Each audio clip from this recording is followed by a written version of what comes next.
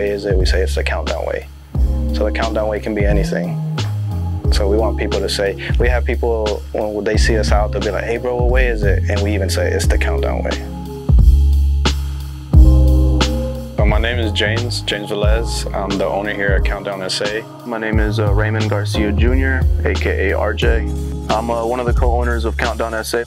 This store is a sneaker resale boutique, so it's a buy, sell, and trade and consignment store. There's a market to everything. Like just like you have a market for cars, you have a market for shoes, clothing, hats, jewelry. There's a market for everything. It's just as passionate as somebody sitting in Wall Street learning about stocks is how I am about sneakers, because these things are stocks to us, you know? Each one has its own market. It goes up and down in value. It's sort of like Wall Street collabed with baseball card trading and Pokemon. Sophomore year of high school, I kind of got into shoes, like wearing the Jordans and all that, but I didn't get serious to flipping shoes until junior year. I was working on cleaning shoes.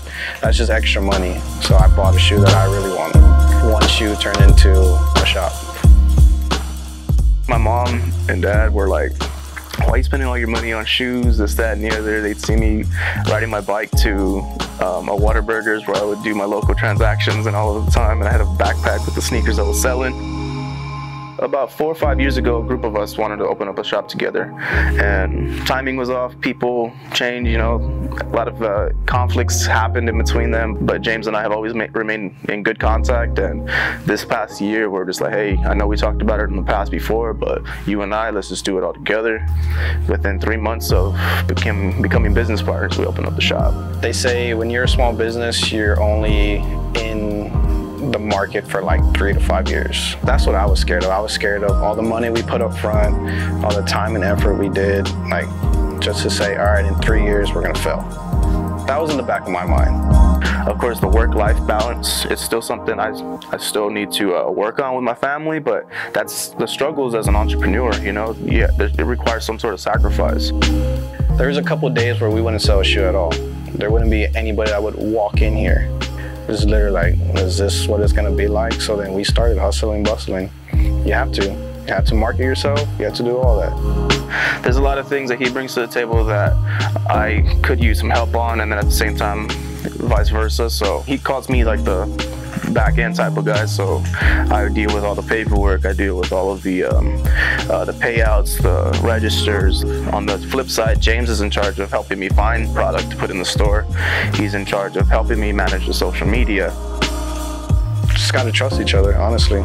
We have each other's back at the end of the day. We always said it's just us two in here. You know, we can have so many employees, we can have so many friends. At the end of the day, it's just us two. Countdown is literally 50-50, James and RJ. That's all we have.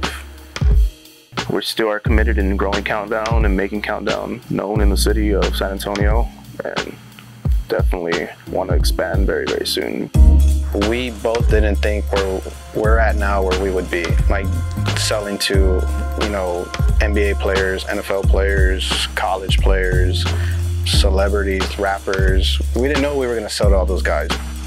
It's definitely been a roller coaster, but at the same time, like, I wouldn't take back any of the things we've done. So he grew me into a better man. Yeah, we get into arguments a lot. You know, we bump heads, but that's my brother. It's literally, we're in it for life, man. I wouldn't be in the position I'm in, sitting in this chair where I'm at, if it wasn't for James. I want to leave a legacy saying like Countdown was there for the people. It's me and my business partner. Started off with 90 pairs of just ours, turned into 2,000 pairs.